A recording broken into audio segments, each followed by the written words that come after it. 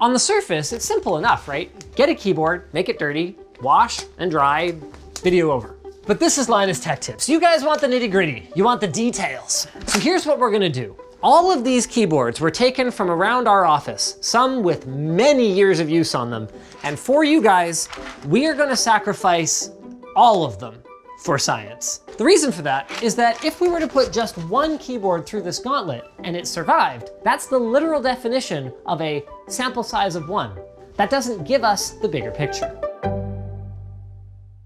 You can get studio quality stock video clips for a fraction of the cost with Storyblocks Video. Check it out today at the link below to learn more.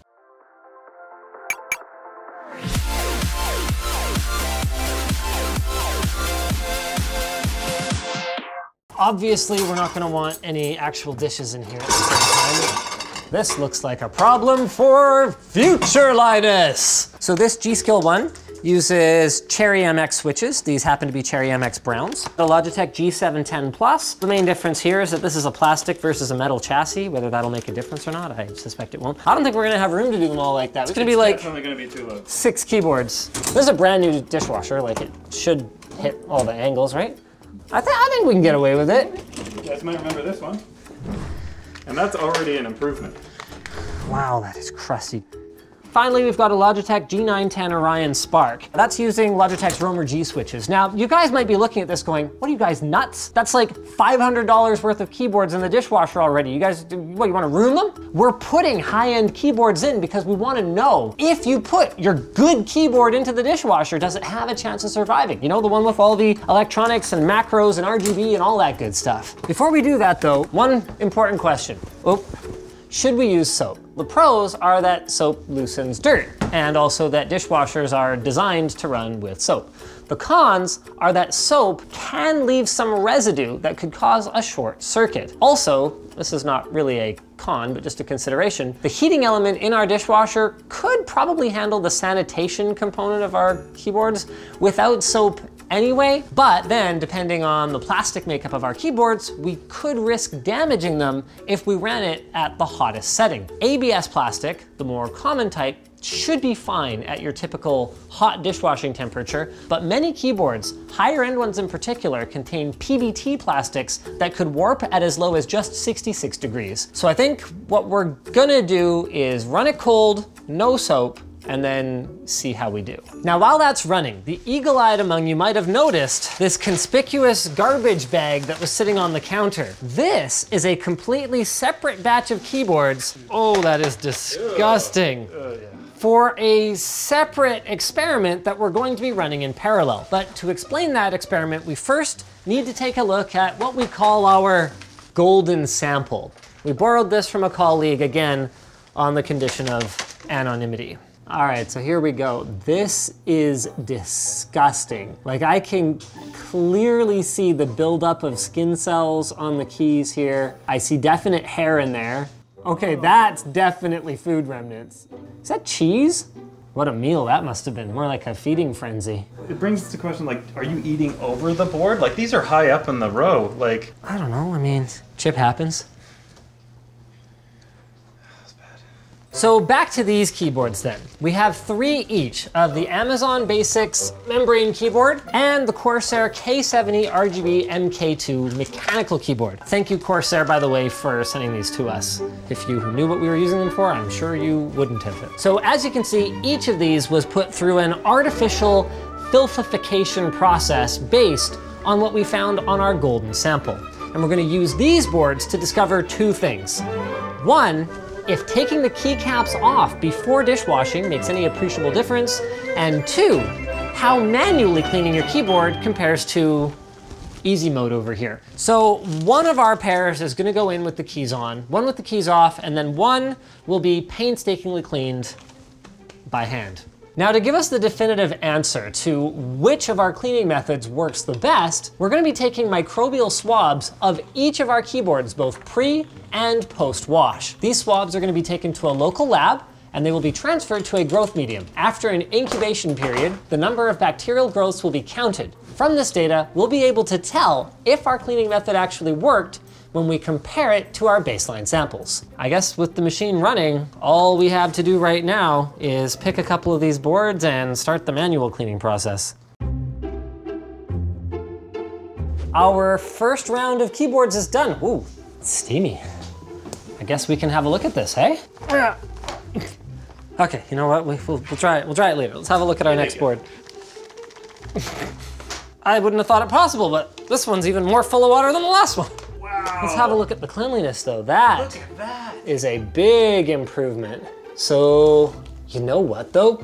There's still some grunge. So most of it is pretty good. Do you mind grabbing the key puller? So what this tells us, oh, it splashed me right on the grungy part, is that even if our microbial swabs come back good, that doesn't necessarily mean that our dishwasher is gonna do a perfect job of removing everything. It looks like wherever there's hair, you're gonna have quite a bit of difficulty.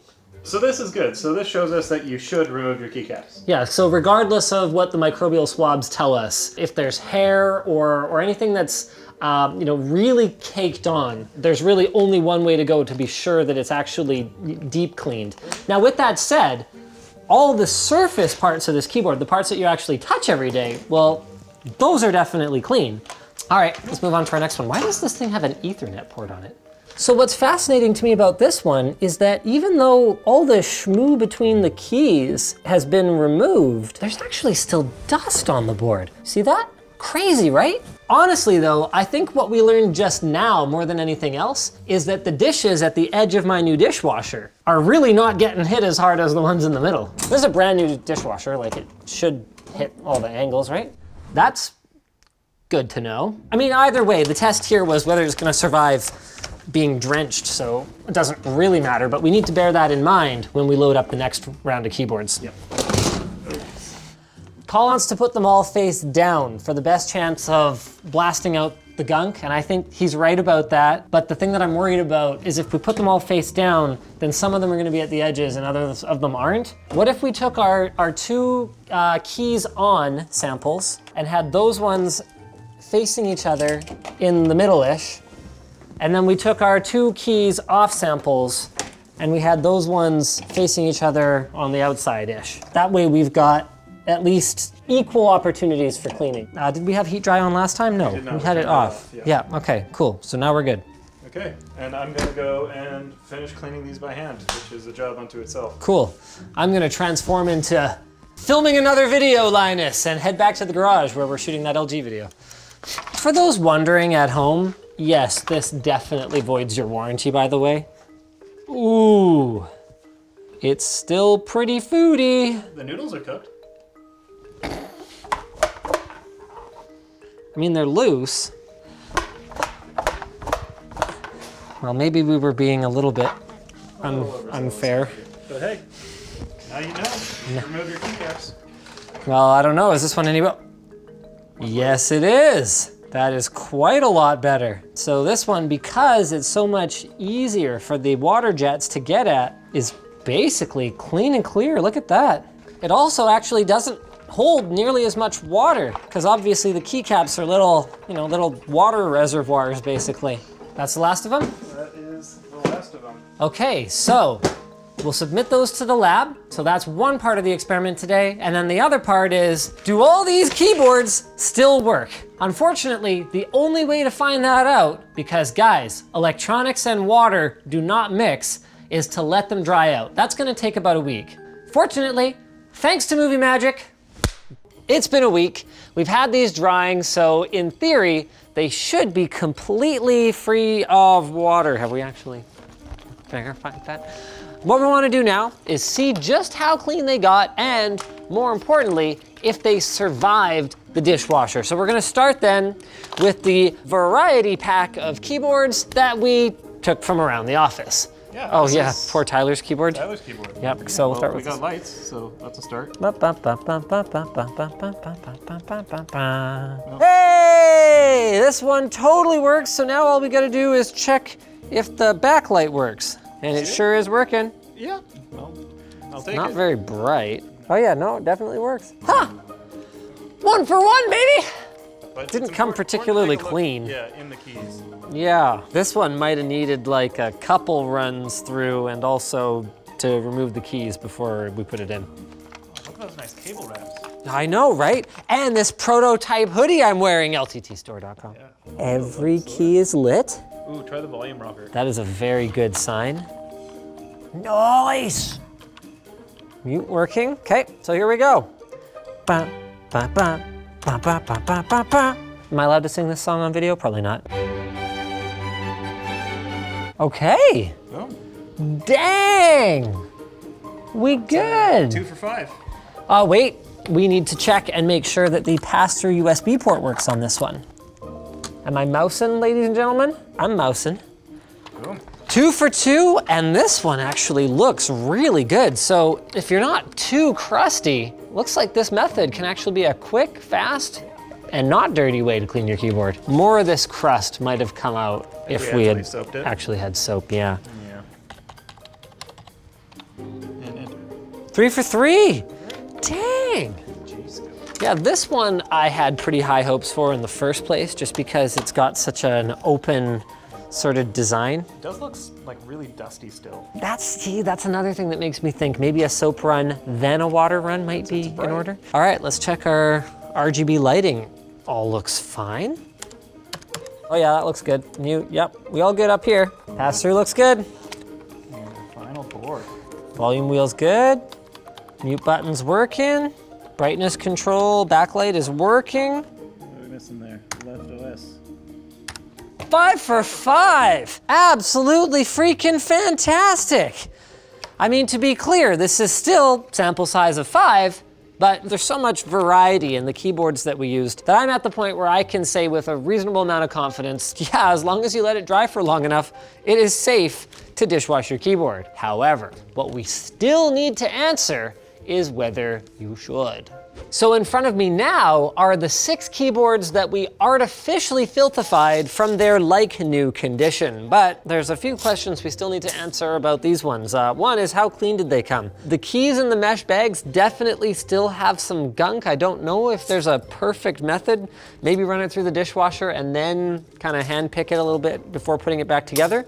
One thing that's nice though is you can see, even in the hot wash, we still have a fair bit of lubricant left on our stabilization bar on this space bar. I wouldn't necessarily have expected that, but that's good to know. If it all comes off though, guys, you may want to add a little bit of like lithium grease or similar lubricant. So what we want to do now is determine just how clean these got. So our cultures are back from the lab and the results are really interesting, or so says my script. Colin hasn't actually shared them with me yet. I have them on my laptop here. Oh, right. Of course you didn't actually bring them back to the office because that would be dangerous. No, they actually got flown out to Calgary. So this guy right here, our gold standard, ended up with a bacterial count of 160 growths after incubation. Each of our artificially dirtified boards ended up with over 2,000 growths, making them a bit of a worst case scenario. But that's good because that's what we want. So the dishwasher works. Yay! But there's a caveat. You should definitely remove your keycaps. It does add a little bit of time, but it ensures that any of the larger gunk that's stuck underneath the keys will be effectively washed out. So of the 6 boards in this test, every one of them had a post-wash bacteria count of less than 10, except the Amazon Basics board where the keys were left on. So as far as the results go, cleaning by hand and using the dishwasher, as long as you remove the keys, are both safe and effective. Though, as Corsair asked us very nicely to point out, only one of them allows you to keep your warranty. Yeah. Thanks to our sponsor for this video, Storyblocks. You can get studio quality stock video clips for a fraction of the cost with Storyblocks Video. You can download all the stock video your heart desires from their member library, including HD and 4K footage, After Effects templates, motion backgrounds, and more. We use it here quite a bit on our Tech Quickie channel, and all the content is royalty-free, so you can use it for commercial and personal projects such as YouTube videos. New clips get added regularly, so there's always something fresh to download, and you can check it out today at the link below to learn more. So massive thank you to you guys for watching. Hope you enjoyed the video. If you're looking for something else to watch, maybe check out our budget keyboard roundup. You know, maybe it's a lost cause, right? And you just want something fresh. I'm gonna have that link below.